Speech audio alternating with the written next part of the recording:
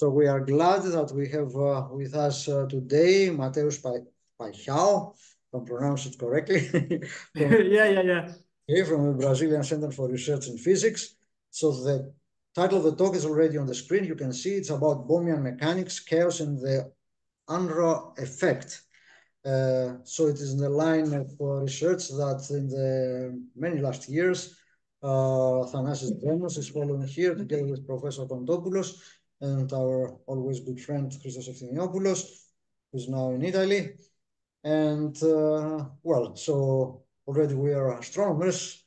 With the time we've been used to listen to this kind of talks, and we are very much interested in what will follow. So Matheus, please start. Okay. First of all, I would like to thank you everyone for the invitation for me this amazing opportunity for sharing my recent works in the realm of Bohmian mechanics. And basically, my research that I make during my PhD time in Brazilian Center for Research in Physics, it's pointed in two different fronts, both in studying Bohmian mechanics. The first front, I study chaotic systems, in particular quantum chaotic systems, using the Bohmian mechanic approach.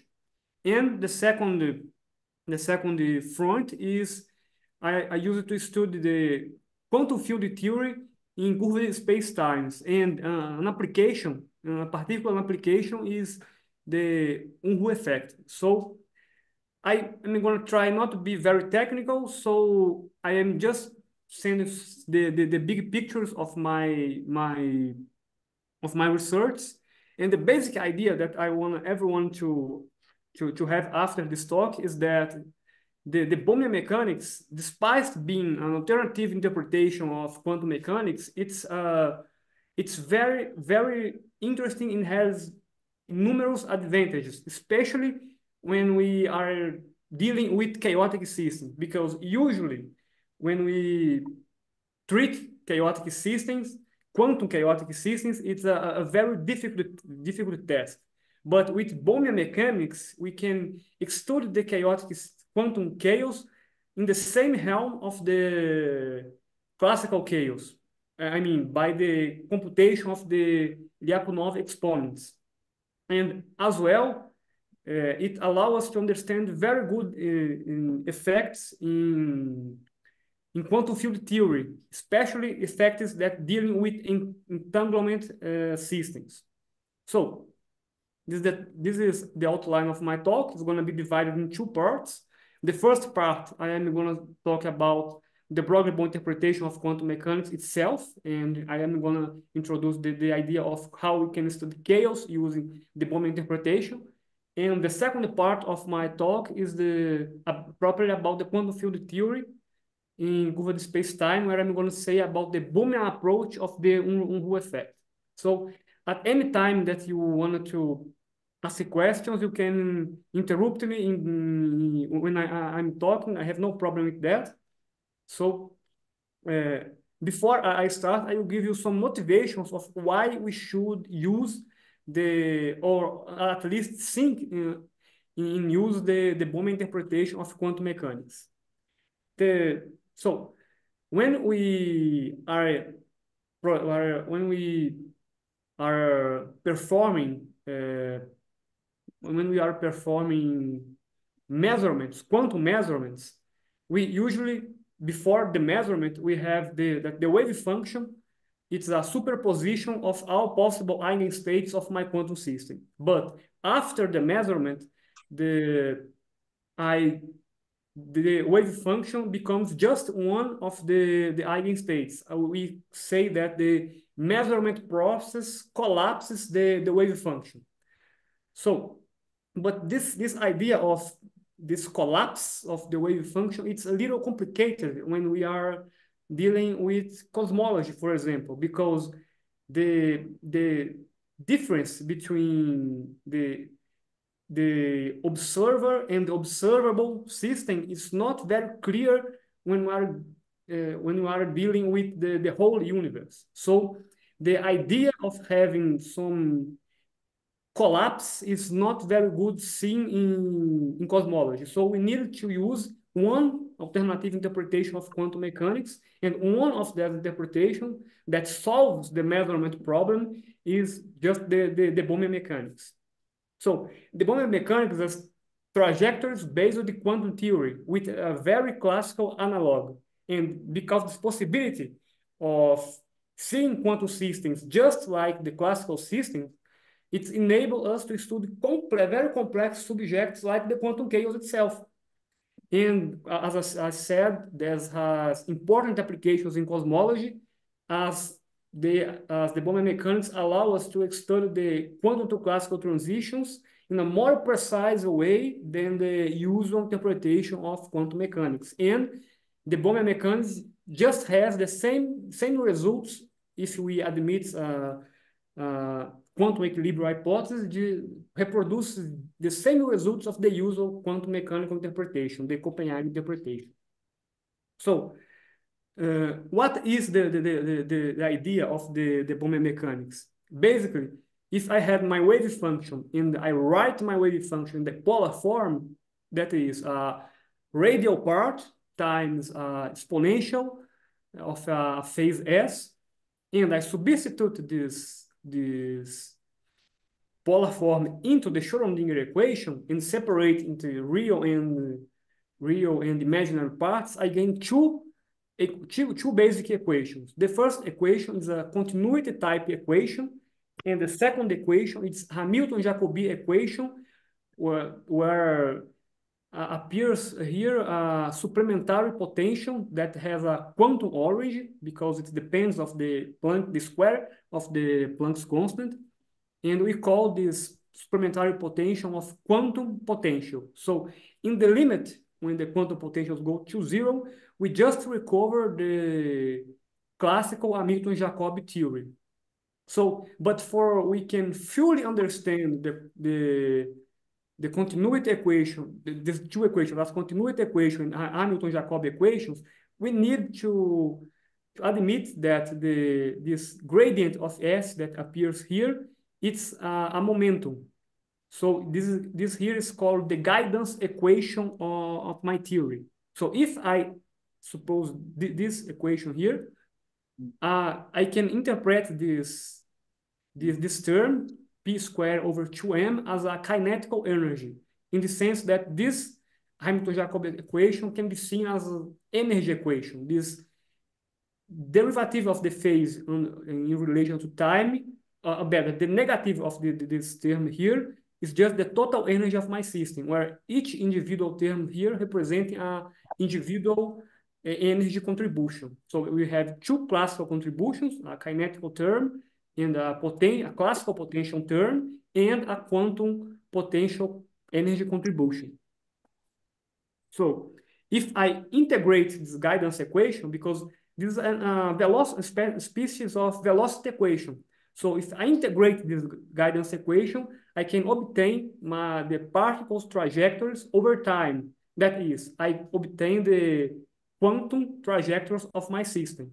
And this is so similar to the classical Hamilton-Jacobi theory that I can use the guidance equation and the Hamilton-Jacobi equation in order to deduce a Newton's second law type equation. It's basically just a Newton's equation with an extra force of quantum source that's due to this gradient of the quantum potential. So again, when the quantum potential goes to zero, I recover the Newton's second law. So it's extremely analogous to the classical way of us to understand the movement of the particles.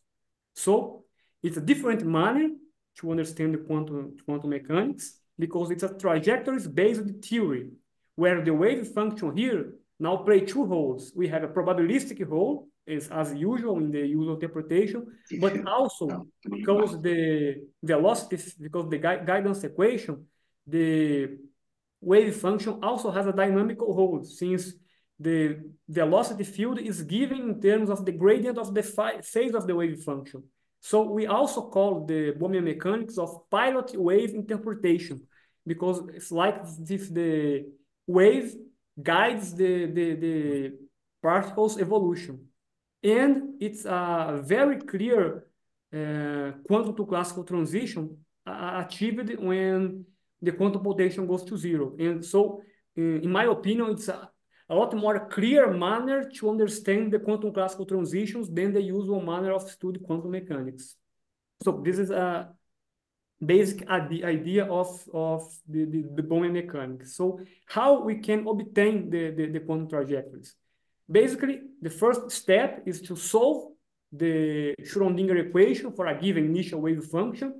So from the solution of the wave function, which we can do analytically or numerically, but some systems do not possess analytic solution. So once we obtain the wave function, we can obtain the velocity field and perform the temporal integration of the guidance equation for a given set of initial positions. Generally, we do not have access because of the Heisenberg principle. We do not have access to this information. We cannot measure precisely what is the initial position of my system. So I suppose a set of initial conditions that are distributed according to the square modulus of the wave function, and basically it's these two steps over here, and we have an article where we show how to obtain the quantum trajectories in a full numerical manner. We obtain the numerical solution of the Schrödinger equation and the numerical and we obtain the quantum trajectories in a numerical manner too.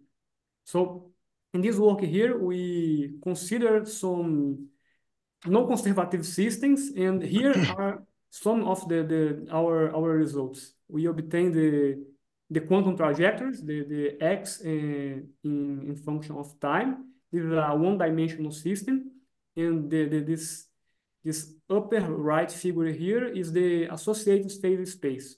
This is basically if I'm not wrong, this is the harmonic oscillator case, where we consider our external force is equal to zero. But what is interesting is that the quantum trajectories is very different of the classical trajectories of a one-dimensional harmonic oscillator. However, when we perform the average of all these trajectories here, we obtain a classical equation, which is basically the idea of the Ehrenfest theorem. So, but we apply this idea to the quantum trajectories as well, because in average we have this. In average, like as we are considering a quadratic classical potential, we expect to, in average, obtain a classical solution. So we expect that the average of the quantum trajectories to obey this classical law equation here. And also we obtain a classical phase space. So once we can say, when we know how to compute as I said, these quantum trajectories, we are able to study the complex subjects like chaos. So just for remembering, for the chaos at classical level has some important characteristics, such as presence of unpredictability, some kind of a periodic behavior. We have a sensitivity to initial conditions marked by a nonlinear dynamics, and we have the exponential deviation of the neighboring trajectories, which can be computed by can be observed by the presence of the positive Lyapunov exponents, for example. Here we have the Lyapunov exponents, the definition of the Lyapunov exponents. It's basically measures the deviation of two neighboring trajectories. Here we consider the deviation in the phase space. So this is the basic idea of classical chaos. But since we are talking about quantum trajectories, we simply can also talk about the exponential deviation of quantum trajectories. We can measure the deviation of the Bohmian trajectories and compute the Lyapunov exponents as well. So the Bohmian mechanics allow us to study the quantum chaotic system in the same realm of the classical chaos. So it's a very good advantage of Bohmian mechanics. A lot of critics of Bohmian mechanics that comes from the usual interpretation is that in general it not brings something new to the quantum theory. And it's a very complicated theory because we have to solve these complicated equations. The guidance equation generally is very complicated to solve. And it's not very easy, and they say that not bring something new. However, in the case of in the case of the quantum chaos, it's a counter argument to this critic, because it's allow us to study chaos, quantum chaos, in a more easily way than the usual mind to study quantum chaos. So it's a big advantage of the Bohmian mechanics. And as the Bohmian mechanics reproduce all the results of the classical of the usual quantum mechanics, the Copenhagen interpretation, we can just use the Bohmian mechanics to study chaos in a simple manner. So inspired by those ideas, and actually by some works of Professor Gemus and Professor Kontopoulos and some other people in the faculty of Athens, we start to think in a particular system that could present these quantum chaotic features. That's basically we consider here quantum anharmonic membrane. That's basically a bidimensional anharmonic oscillator featuring cubic and quartic interactions and some kind of coupling term as well. And this coupling term here is extremely important extremely important for how I can say, for it's extremely important to bring the chaoticity for our system. In the beginning, we think that these cubic and quartic interactions here that are going to be the responsible for chaos. But as we study this a little better, we understand that actually it's this coupling term who brings the chaos for our system. So, as I said, the first step of obtaining the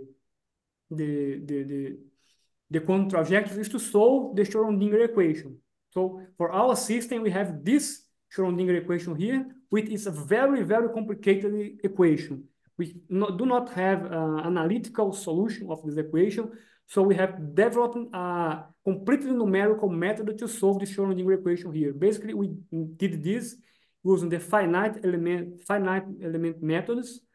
There's a library in Mathematica with this method already implemented, where the basic idea is to discretize our XY space in square mesh grid and transform this PDE here in a system of ODS that is a lot easier to solve. Yes? Someone has a question? No. Please mute all your microphones. Θωμά, σε παρακαλώ, κάνεις mute τη σύνδεσή σου. Είσαι τον ήχο, Θωμά. Μας ακούς?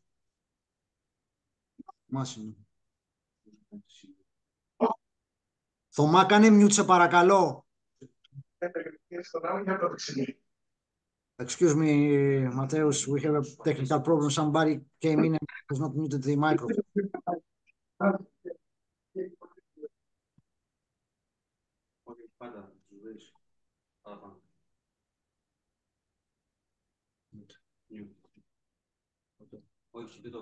Tocan. Okay. Matheus, can you hear me? Matheus, can you hear us? Yeah. I can hear you good. Excuse us. All right. So we developed this numerical procedure to solve the Schrödinger equation, and we took as an initial condition just a superposition of harmonic oscillator eigenstates. Basically, we took this psi 0, 0, psi 0, 1, psi 1, 0, and psi 1, 1. We took this combination of eigenstates of harmonic oscillation as initial condition for this quantum harmonic membrane system. And an important thing to note here is that both our Hamiltonian and also our initial condition shares the same symmetry under the change of the x and y variables. So the y is equal to x axis. It's a symmetric axis of our theory in such manner that if I reflected my system under the epsilon is equal to x line, I need to have the same basically the same results.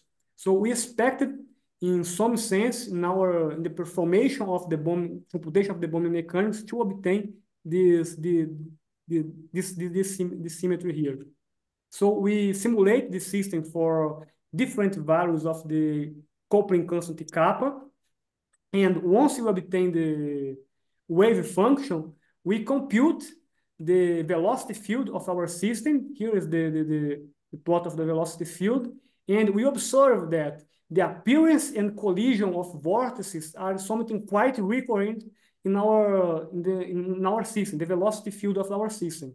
So a greater coupling constant kappa implicates a greater number of vortices, and basically it's these vortices who are the responsible for provocates the deviation of the neighboring trajectories of the very close trajectories, initial close trajectories. And also the creation and annihilation of these vortices also always occur in pairs because of the symmetry axis here. So here in the middle, we observe the formation of a pair of vortices, and as the system evolves, these two vortices here tend to depart from each other.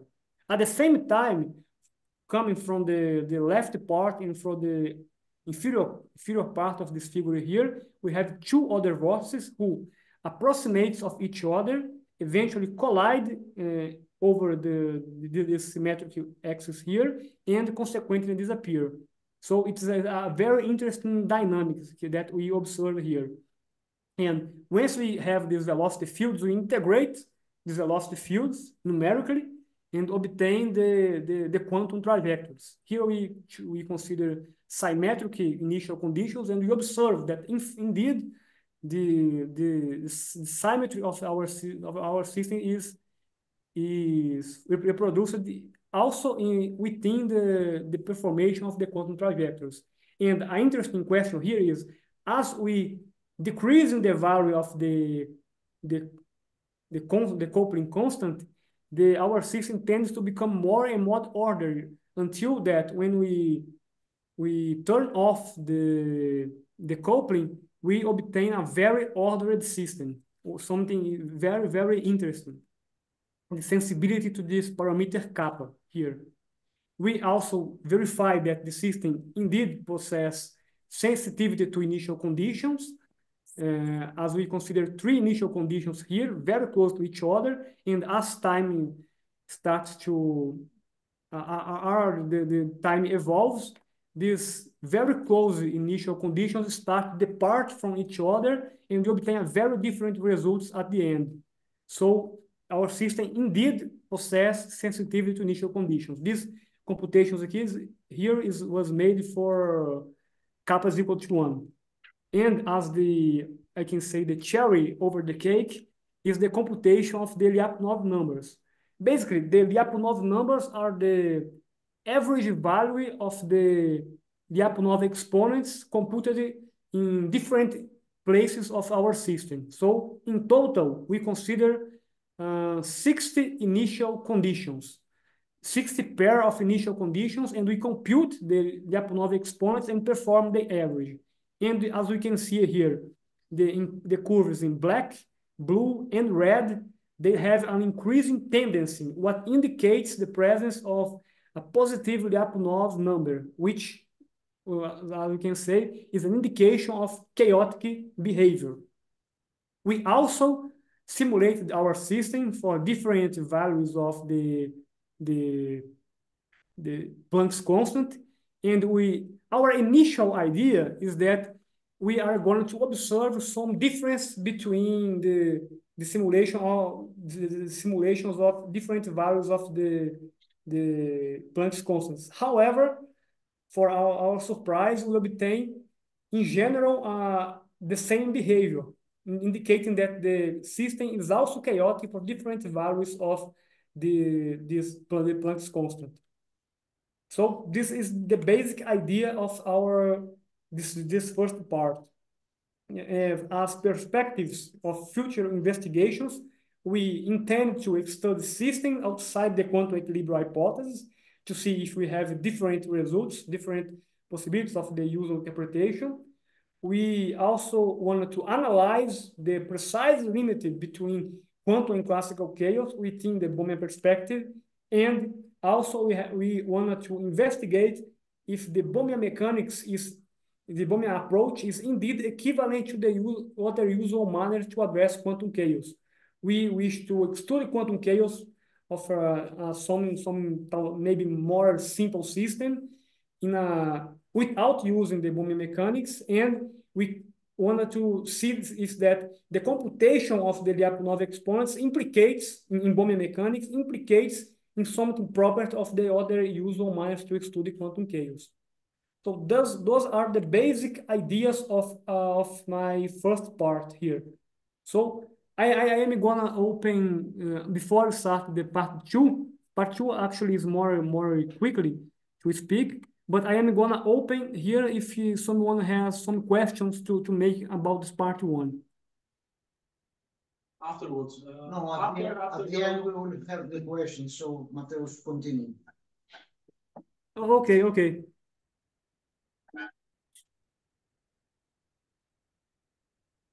So there's any question? No. Not now. We will have questions at the end of the talk. So for both parts of your talk. So please continue. Okay. So as in part two, I'm gonna talk about the Bohmian approach of the Unruh effect. So the basic idea of the Unruh effect is that the idea that how I can say uniformly accelerate observer will see a different vacuum state of the inertial observer in Minkowski space. So if I have the different set of inertial observers and compare the vacuum of each inertial observer, they are all going to see the same vacuum state. However, if I have a uniformly accelerated observer in relation to the inertial observer in Minkowski space, the accelerated observer, the vacuum state, what represents the vacuum state for the inertial observer, do not represent a vacuum stage for the accelerated observer, in the sense that the accelerated observer will see a thermal bath of vacuum particles of the inertial observer, and this thermal bath has the temperature which is proportional to the acceleration of the accelerated observer. So this is the basic idea of the Unruh effect, and we wanted to approach this effect with the help of the Bohmian mechanics. So if we consider a real massless scalar field in two-dimensional Minkowski space, and with this action here, we can extremize the action and consequently obtain the equations of motion that just are the Klein-Gordon equations. So I can expand my field phi in terms of the positive and negative solutions of the Klein-Gordon equations, where the coefficients that appears in this expansion are interpreted as the usual creation and annihilation operators from which we can define the Minkowski vacuum, that which, as I said, is equivalent for all the inertial observers. So if I'm going to describe the accelerate observers by the Rindler coordinates, which are represented by tau, the time variable tau, and the spatial variable psi, and the relation with the usual time and the spatial variables with the Minkowski space is given by these Rindler transformations here, which are this occurs in this first part here is representing this right wedge here. So once that the Rindler and Minkowski geometries are linked by a conformal transformation, we have the same Klein-Gordon equation, the same equations of motion for both geometries. However, I have for Rindler geometry a Klein-Gordon equation with Rindler variables instead of the usual Minkowski variables. So once I have this positive frequency mode and negative frequency mode in terms of these Rindler variables, we do not have the same field expansion of the usual Minkowski space. So the creation and annihilation operators that we use to define particles are different from the Minkowski case. In the sense, the vacuum of the Rindler coordinates are different of the vacuum for the Minkowski coordinates. And indeed, if we calculate the average value of the number operator defined in Rindler coordinates, and we average this number operator here in a Minkowski vacuum, we will not obtain zero, but as I said, we are going to obtain a Bose-Einstein condensate with temperature that is proportional to the acceleration, right? So the basic idea of Bohmian mechanics, as I show in the part 1, is to work with the wave function. So we need to use some kind of wave functional approach to the quantum field theory. So it's basically what we made here in this work that we published in Physical Review B. Basically, we obtain the vacuum wave function of the Minkowski vacuum in Rindler coordinates, and once we obtain this vacuum wave function, we obtain the field trajectories, and as we are working with the quantum field theory, the observable quantities are averaged. So we need to perform the Bohmian averages in order to compare with the usual results. So it's basically, this is what we made here. Instead of work with the action, as we wanted to obtain this wave functional approach, we needed to work with the Hamiltonian of our system and solve this kind of functional Schrödinger equation here, where the wave function is given by the projection of some state in the field basis here.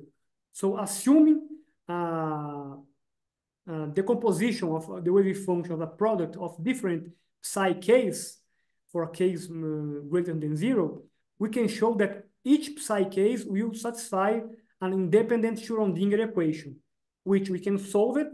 The solution have an analytical solution. Despite the difficulty of quantum field theory, we have a precise analytical solution of this functional Schrödinger equation here that is given in terms of these coefficients f and omega here, which are expressed just like have these expressions here. So once I have this wave. This is basically the wave function of the Minkowski vacuum in Rindler coordinates. And as I have this wave functional here, I can compute I can pass to the Bohmian approach. So I can write the wave function, the polar form, and the radial part and the phase are given in terms of the real and imaginary part of the coefficients f and omega that I just showed in the previous slide. And just as in the first part, if I insert my wave function into the Schrödinger equation, the functional Schrödinger equation, I get two real equations. One equation is interpreted as a Hamilton-Jacobi-like equation with this extra quantum potential here, and the second equation is interpreted as a continuity equation, from where I can obtain the guidance equations. That's the basic idea of the guidance equation in the previous part. In the previous part, I have the momentum of my particles are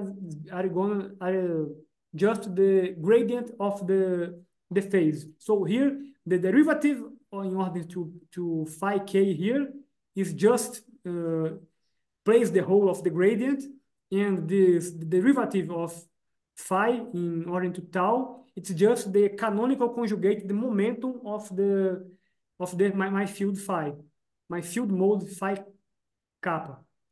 So I have these guidance equations here. I am going to solve that later. But which is really good in the Bohmian approach is that it enables the possibility of separate the total energy of my system in the Hamilton-Jacobi equation into quantum and classical contributions, as I mentioned before. So the total energy is given by this expression, and I have the quantum, the classical contributions of this total energy are the kinetical energy and the classical potential energy, and the quantum part is given in terms of the quantum potential.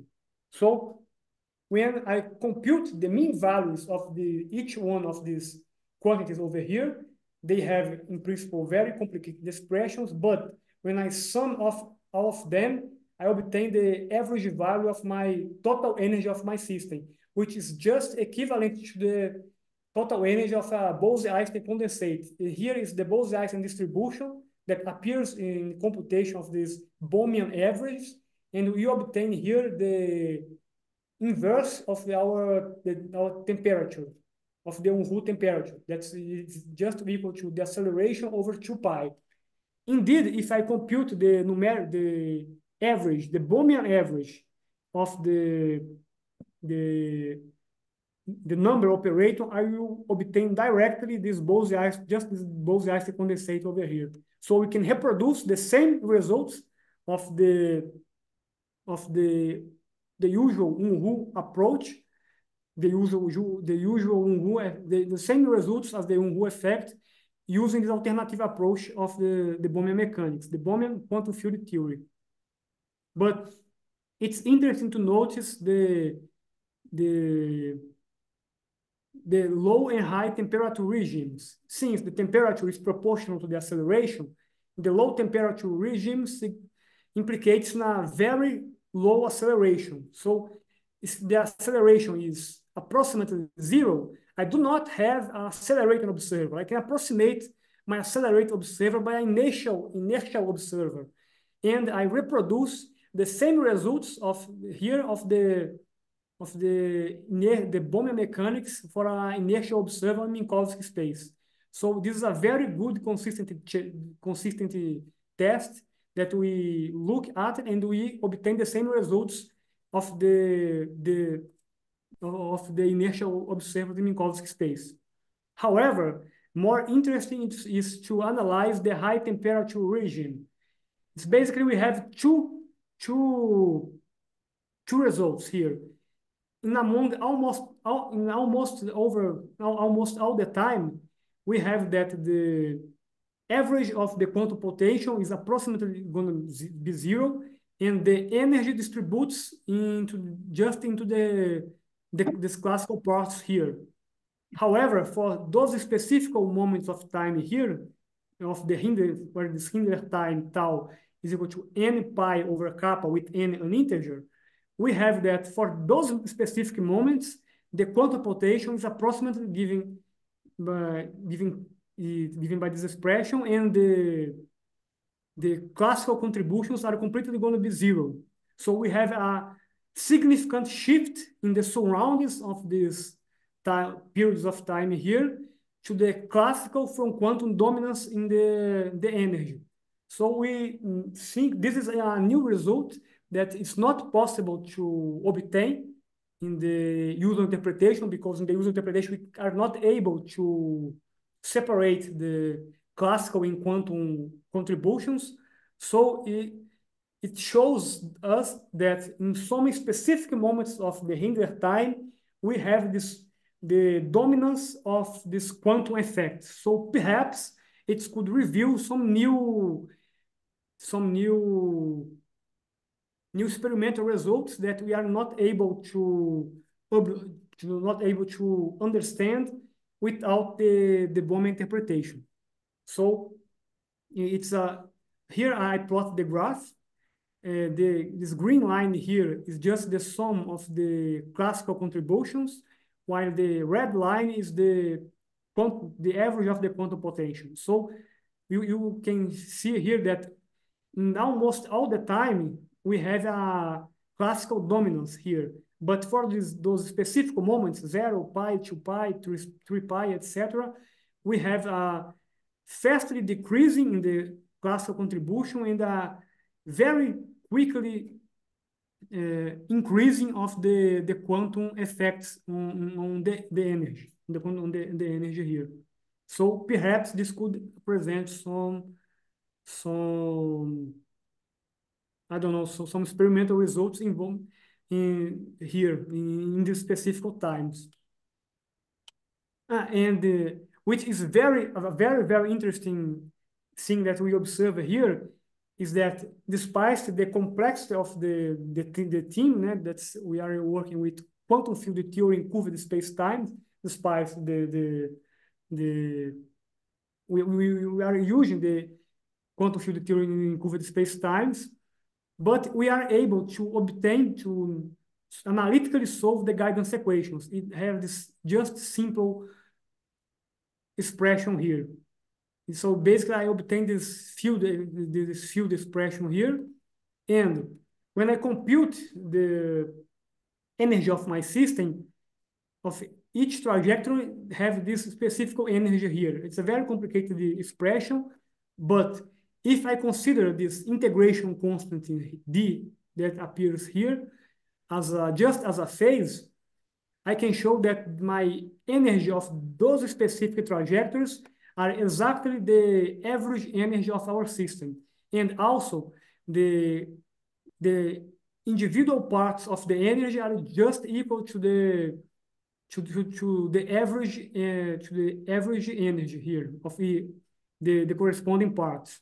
So we never observed such properties in any system in the literature, either in quantum field theory or in just simple quantum system as well. We never observe a single trajectory that has the property of simulates the average of the whole set of trajectories. So we are thinking that maybe we don't know yet if this is a particular property of this particular system, or this also can be observed in other systems as well.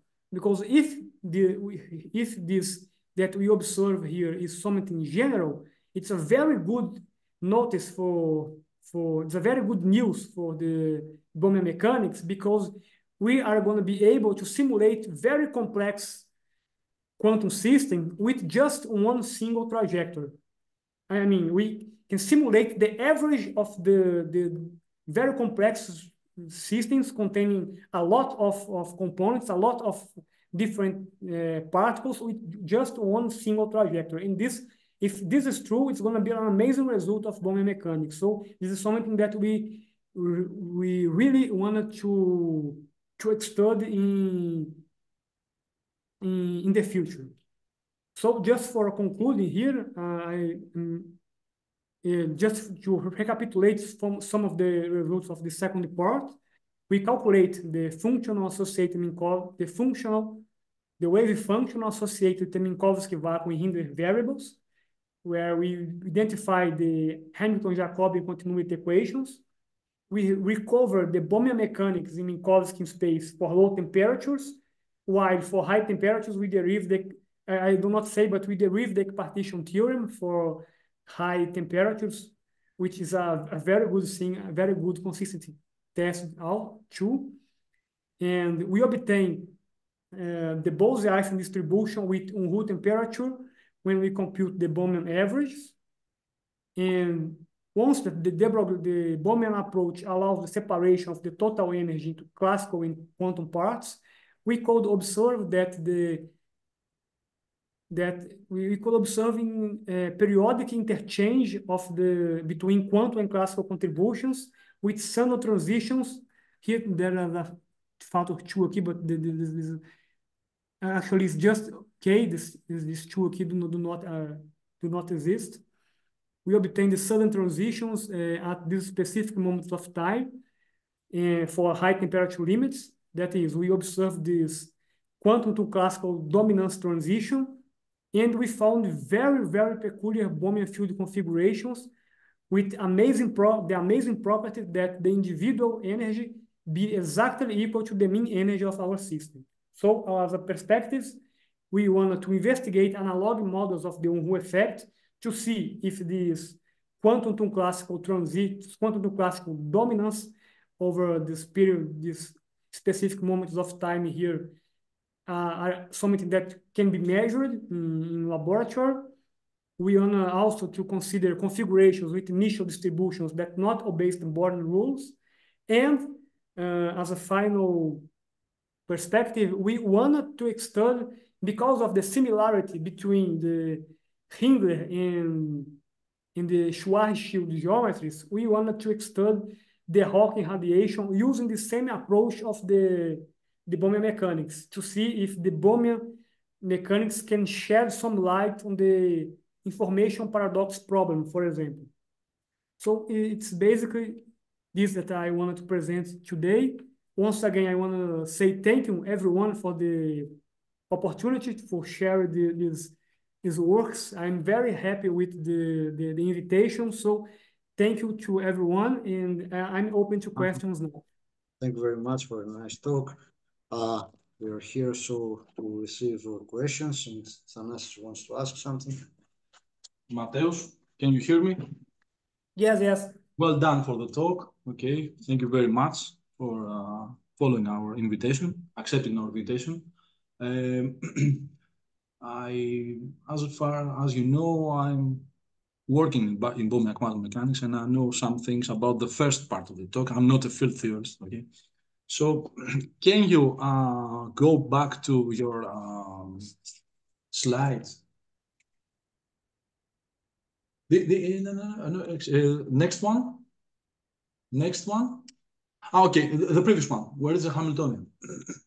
Yeah. I just want to make a short comment. Yeah. In Bohmian quantum mechanics, actually what we study is we want to try to study the relation between classical house and quantum house, okay? And Bohmian mechanics has a benefit, okay? It has a privilege of a clear definition of trajectories according to the same definition of classical trajectories, okay? But again, I think that it is not very clear if we can say that Bohmian quantum mechanics produces the same house as the classical mechanics. Why that? As you know from our works in the field, even if we do not have correlation terms in the Hamiltonian, okay? Okay. We can take the simple harmonic oscillator. Without any correlation between x and psi. If we start with an entangled state as the one that you use in your paper, we will find house. we find house. We find vortices. We find the X points, which are the scatterers of the incoming trajectories. Okay, so I would like to make a proposal to study this system in an initially product state. This system in initial product state will make an entanglement as it evolves during its evolution, because you have the kappa X psi term. Okay, so you can start without an entangled state. Otherwise, we can drop out all the interacting term and start with an entangled state. Then again, you will find house. Okay. And something else, the more the symmetry of the system, okay, then the closer to integrability. Because here you can interchange X and psi without having a clear effect. Okay, I would kindly ask you to do such a calculation by breaking the symmetry. Okay, frozen. Oh, it's okay. I think it would be very interesting to see a system which is not which does not possess such a symmetry, to be close to a random system. Okay, so this is a first idea, because in the next slide, can you change to the next slide? Yeah. Next slide. I think the greater the coupling constant, the greater the number of nodes. Okay? Yes. So you see that because you expect to see house due to the coupling constant. But actually, I think, maybe I'm wrong. I think that a very big picture of house is not seen here due to this symmetry. Do not take the coupling term, break the symmetry, and start with an entangled state. Again, you will find nodes and X points and all these kind of things. Okay, so I think that such a parameterization would be very useful in order to extract more and more general results, because this is a very big one Hamiltonian. It is a rich Hamiltonian. So break the symmetries, change the parameters, change the interaction term by change the symmetry there. It's xy, make it xy squared. And xy squared is a well-studied classical system.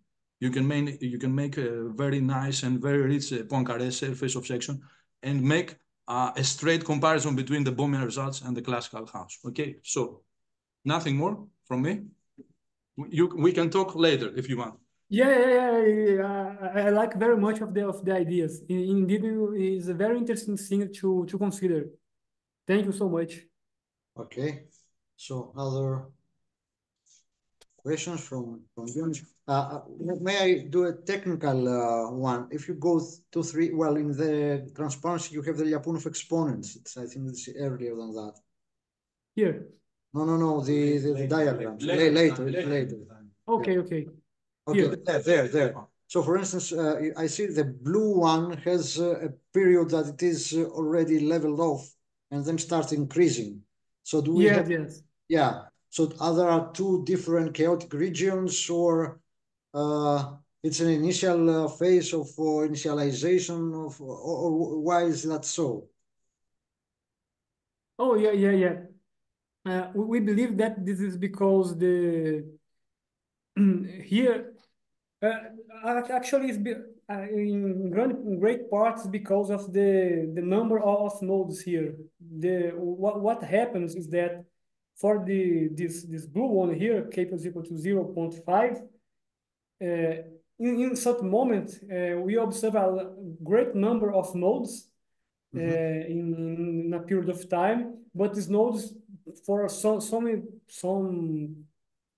reason, they disappear, and the blue system start to present more nodes than the more vortices than the red system. So it passes to present a more chaotic system than this one here, this red one here. Okay, thank you. If there is something else, Professor Francis? So it's one Excuse more me, excuse me, Matheus. Another comment. Please be very careful about the limit h bar go to 0. Okay, okay. No, it's just a comment. Okay, this limit comes from the phase space formulation of quantum mechanics. Okay, it is not. It is a very important question in the field. If we take the limit h bar go to 0, by taking this limit going to 0, we can make the transition from quantum to classical. But the limit is not well defined if you do not divide the h bar with a quantity which has the same units. In phase-space formulation of quantum mechanics, you always observe h bar over something, and this has dimensions of work times time. So the h bar go to 0 is always unitless. And this has always to be explained in every paper, because this limit is not always well defined. You can see many papers which find pathological situations where the limit h bar go to 0 produces totally erroneous results. Okay, and something else which I leave for you and Rick. Please check the relation between entanglement and the production of nodes. This will be something very quick, very easy for you, because you have all the numerical framework. Check the relation between entanglement and production of house. This is actually what I always do with Professor Kotopoulos, but we need more and more calculations and numerical evidence about this. And beware that entanglement is a basis independent quantity for the quantum system. It does not depend on the basis vectors that the wave function is going to be expanded. While house has to do with the differential equations. And by changing the basis of the wave function, you take another set of differential equations, which will not, in general, I think, if we find something, this will be a very good result in Bohmian mechanics. If we find a close relation between house, a general relation, not a model independent relation between house and the production of entanglement, this will be something very useful for the field of Bohmian mechanics. Thank you again. I'm sorry. Okay. Thank you, Professor, for the comments. Thank you. Okay. So, thank you very much, Matheus. Thank you very much. Thank you very much again. And all the good success for your all the best endeavors and all your research. Okay, you can send me. I will send you the link, and we can talk later. Okay. Okay, Professor. Perfect. Okay, thank you so much. Thank you, Professor Charles. Bye. Okay. I will send it. Thank you.